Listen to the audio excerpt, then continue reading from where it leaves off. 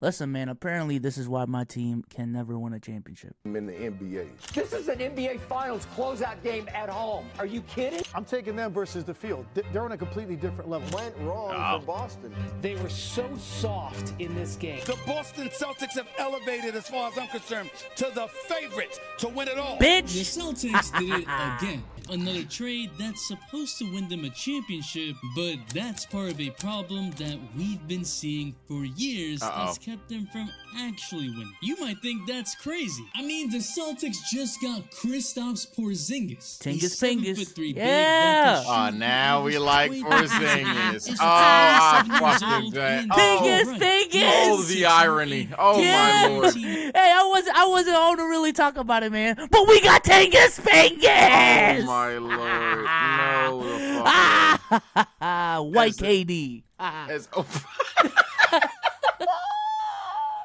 Alright, that was funny. As a nigga from DC, man, y'all are fake as hell. And I see what people talk about when the Lakers fans do it, because y'all fake as shit. Y'all weren't talking about no damn KP in any conversation ever. And now you get them, and it's like, oh yeah, we're good. Let's go. Man. That shit, I'm not saying it couldn't go right, but man, y'all fake loving KP. Oh, okay, Jared Vanderbilt. That's Vando! We got Jared Vanderbilt. That's Vando. He worked. Right, you seen that film? He works. He worked. Man. That's Vando. Should have got more minutes in the series. He might not have got fucking broomed. I don't give a fuck about his shooting. Lock up. All that fake love y'all shown to D-Lo till he choked. All right, man. Nah. That wasn't fake love. Those are what we call LeBron fans. That wasn't fake love. That wasn't fake love. I still love bro. But the issue with the Celtics was never talent or roster. I'm about to talk about the not so obvious behind the scenes that ruined the Celtics each year. Because they continue to build a Hey, I'm about to say. And no, I'm not saying don't ever trade players, but the amount of shopping around the Celtics do to then not trade said players is also ridiculous. The original trade that was proposed involved Brogdon instead of Marcus Smart. And now you don't trade Marcus Smart, who has over and over again been undoubtedly the heart and soul of the Don't remind me, man. Not Marcus! The Marcus Smart, the heart and soul. Players like disposable assets when their feelings and mental state are crucial to the success of the team. And it's not just a role player. I see the chain. The Celtics being title favorites for several years, they haven't been able to put it together. But why? Just this past season, the Celtics were building a trade package for Kevin Durant, including Jaylen Brown. Jaylen was so confused on where he stood with the team that he had a three-way call with Tatum and President Brad Stevens and still came out confused. Damn. To understand why a sense of stability is so important, look no further than Jamal Murray, who after tearing his ACL thought he was getting traded, but instead the Nuggets organization assured him that he's here to stay. Jokic stood behind him, and now he's an NBA champion that put up 30-point triple-doubles in the finals. And this isn't the only time. Oh yeah, let's talk about it. Let's talk about it. We'll cover in detail. But you what the niggas, Celtics man. did in 2017 was hell. So dark, they should have been punished. What Punished? to that What? It's your boy MJ. Remember Isaiah Thomas, the unprobable 5'9" star of the Celtics, averaging 29 points a game in 2017, My guy, man. who played in the playoffs the day after his sister passed away? What the Celtics did to him was damn near unforgivable. In the 2017 playoffs, Isaiah Thomas had a significant hip injury, yet continued to play, carrying the Celtics to the Eastern Conference Finals, putting up a 53-point game. He was set up for his first big contract next season, and the Celtics didn't want to pay him. So they got the most out of him by playing him through a hip injury that would eventually ruin his career. He just never fully recovered back to what he was doing. Thomas all but confirmed it when he responded to the Celtics forcing another player to play through injury with "heard that before, LOL." Oh, in fact, man. the long-term implications of his injury were never revealed to him. What the fuck? Thomas never returned to his that is form, fucked up. I'm not gonna. Yeah, y'all niggas, y'all are hell, bro. For Kyrie Irving. That's what loyalty, what putting it all on the line for the Celtics organization means now. Even All right, but this is my thing though. I think the Celtics definitely did him dirty by not telling him like the full extent of his injury. I'm not debating that. But at that point in time though, I feel like the Celtics were in a lose-lose situation. We either give this injured dude, who even when healthy is a defensive liability, arguably the worst defensive player of all time, a supermax, or we get clowned on passing up on like a superstar trade deal, which actually ended up happening with Kyrie. So I don't know, man. Hey, man, it wasn't stupid. I don't think anybody said it was technically stupid. I mean, hindsight would only be the argument for that. But ultimately, bro, y'all are just assholes. Y'all dicks. Like, what's wrong with y'all, man? Pay the man, bro. He did all that for y'all, and y'all can't even have him in your jersey? You couldn't even have had IT decline an offer and explain why you lowballing them. You just trade the man? The Cleveland? For Kyrie. The Cleveland? Nah, bro. 25-year-old up-and-coming superstar out there in the trade market just like that. Y'all had IT, who was an up-and-coming superstar, essentially. Bro averaged 29 out of nowhere. Could have had more of that, but no. You lied to him about his hip, and you packed him up the second you could. When his stock was high, you traded him. Y'all are bad people. These Celtics locker room problems were blamed on Kyrie Irving, but why did the problems continue to this day? The answer is in plain sight, but so many missed it. Kemba Walker, another star point guard, was pissed off with the Celtics culture in 2021, believing that they didn't want him around long term. And if one of your key guys is thinking that, how do you think that's affecting the mood of the team? Of course, when the Celtics are winning, everything seems good, like most teams. But even the constant trade rumors ruin that flow. Yet when the Celtics are losing, it becomes an internal blame game and who's getting trade first vibes. In the past decade, the Celtics have never stood behind a player, whether it's been with Danny Ainge as president or Brad Stevens, and it's cost the team everything. That I'm gonna outline and show the receipt, starting with trying to trade Jason Tatum after his rookie year, in which he had just averaged 18.5 points in the playoffs, helping lead the Celtics to the Eastern Conference Finals without Kyrie. Yup, Tatum was in several Anthony Davis packages that never panned out. Jaylen Brown has constantly been in trade rumors his whole career on the Celtics, from the earlier mentioned KD trade package to Anthony Davis to Ben Simmons. Ben Simmons would be passed around like that? Are you serious right now, bro? Even role players like Juan Hernan Gomez did not like playing for the Celtics, stating, "I wasn't happy there. It was very hard. There was no communication. I didn't know what was expected of me. There were many super selfish players. No team building. I lost my love for basketball a bit. When you got Bo not wanting to play, you messed up." Ole, bitch. And that was in 2021, the same season the Celtics would make the finals. And he's not the only one. We made it 22. Terry Rozier said, "I just haven't had that much fun." Marcus Morris even said, "The one thing we're missing is enjoying the game." With multiple players coming forward and speaking about their time on the Celtics as shit, I think it's safe to say the constant Celtics Jason Tatum. Toxic. I mean, they ain't even getting along with. I will say, I think the main thing is they fucked up with that whole that Kyrie era where they got Jaylen Brown to have Jason Tatum to have these two young stars. But then they were also trying to win now because of, you know, what Isaiah Thomas and Al Horford built. So now you have this situation where you're trying to win now. You have stars that are trying to win a championship right now, but then you have these young players trying to make a name for themselves. And in my opinion, that has never been a good plan for any team. That's why I was so against like Portland trying to keep Dame and Scoot. Like, yo, bro, just pick a direction. And I think everything that's transpired for the Celtics over the last couple of years when it comes to trade rumors is a product of that era where they just can't decide if they're trying to win now or build around this core, or build around this young duo that they have with Jason Tatum and Jaylen Brown. But also they're in a position where, like, yo, they can compete right now with Jason Tatum and Jaylen Brown. It's just a whole mess. It really is, man.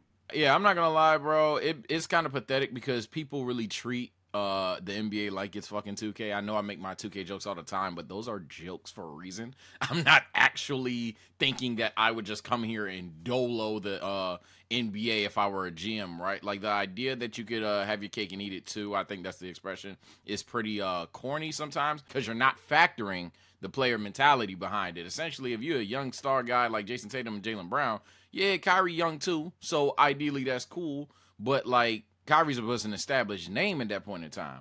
Nobody knows who I am. People are talking about trading me for AD.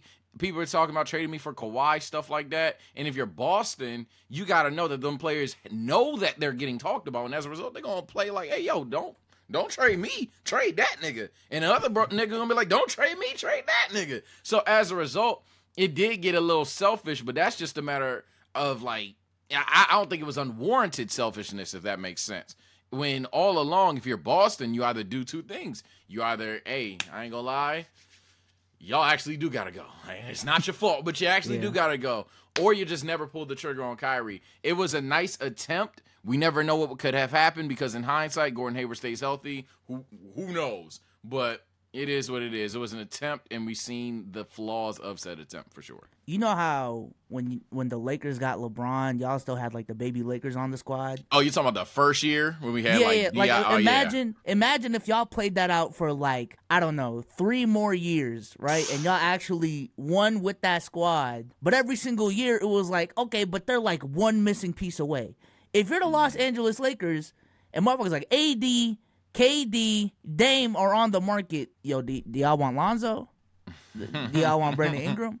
And I think it would be a similar situation, which, again, that's why I was never, and still am, in the position of, like, trying to position yourself for, like, a 5 to 8 year time span. Yo, bro, this is my whole thing with the Celtics right now. There's a championship window right now.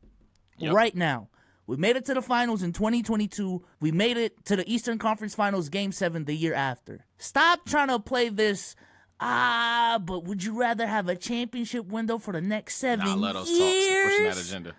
Or would you only want to have it for 3 years? I'd only honestly rather have it for 3 years, bro. Maximize these next 3 years that you got, right? With a top 10 player in the league. And that's it, bro. Like, all we need is one. We've milked the fuck out of that 08 ring. Just give us. We don't need. It's about to be rings. 20 years since 08, y'all. That's what I'm saying. We are coming up on 20 years since 08, and clearly we didn't need 10 championships to gas that shit up, bro. Fuck a 10-year championship window. Just give me one, please. Hey, no, I have to continue my gaslighting. Keep JB. Shout out to the extension. Shout out to the shout out to the young players on Boston. Shout out to Derek Whites of the world. Shout out to Grant Williams of the world. Shout out to Time Lords. Keep all of those guys. Yeah, you'll be great. Keep all the picks too. All the picks. But that's my thing too. Is like the Celtics are getting penalized right now, if anything, for being too loyal to Jaylen Brown. But if we trade him, it's gonna be another case of, man, Jaylen Brown did all this for y'all, and y'all are just gonna trade him. Yeah. The NBA streets is a lose-lose. I thought Twitter was collectively trolling, but nah, some people are actually upset about the Dame thing. I am confusion. It's been like 5 years we begging him to leave, and now we're like, yeah, I lost a role model today. Man, what?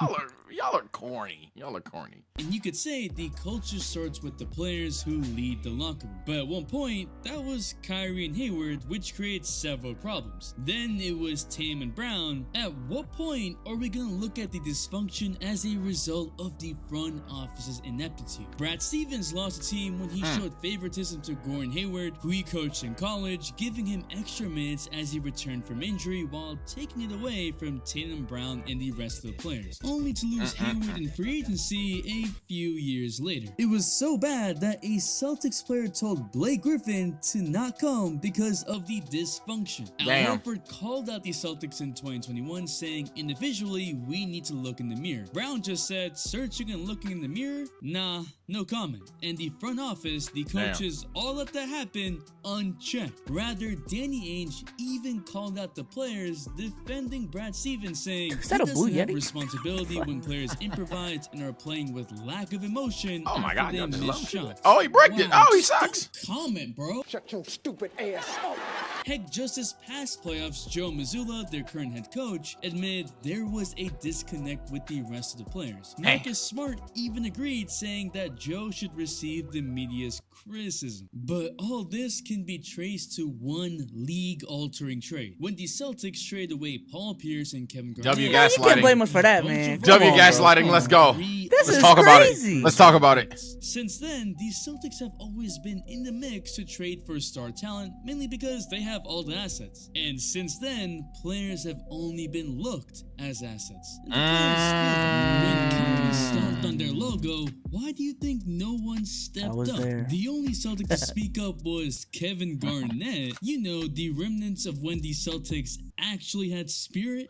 Throughout the years, we've seen inconsistencies. Reports that the Celtics players just don't care. But I care, and I'm just trying to have some real discussion with y'all and give you dope stories. So subscribe if you like that. Marcus Smart was the heart and soul of the team. The glue guy that defensively made several lineups work. You can hate his flopping, but you can't hate how he could be a viable defender in multiple situations, allowing the Celtics to ultra switch. And you better hope that Jason Tatum becomes a better playmaker and Jaylen Brown can finally dribble with his left. But sense of urgency, the sense of effort, the way Marcus Smart would get on guys on court to bring the energy isn't something that's just replaced. But more importantly, the Celtics need to make the players feel like this is a community, a brotherhood, because otherwise looks like it right there, man. I don't know. Pieces, nah, that's just a celebration.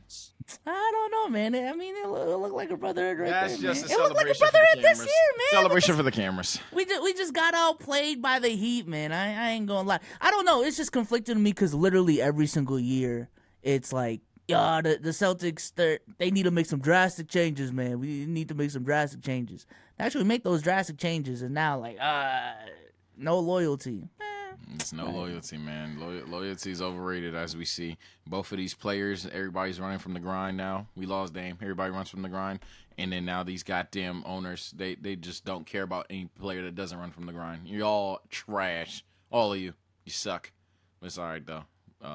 Heat in 5. Oh, my God. The smelly-ass Heat team, bro. They not about to smell. They not about to smell real soon when they get Dame. Yeah. Yeah. Yeah, that's the actual Dame time on the screen. And they get to keep Bam and Jimmy. They about to get that nigga for Tyler Hero. Fuck.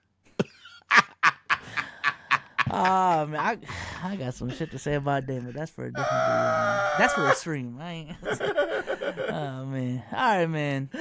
Shout out to MJ for the video, man. Yeah, the franchise is definitely not perfect. Our fan base is definitely, yeah, it could be problematic. I ain't even trying to, cope or anything. We got some problems. we got some issues.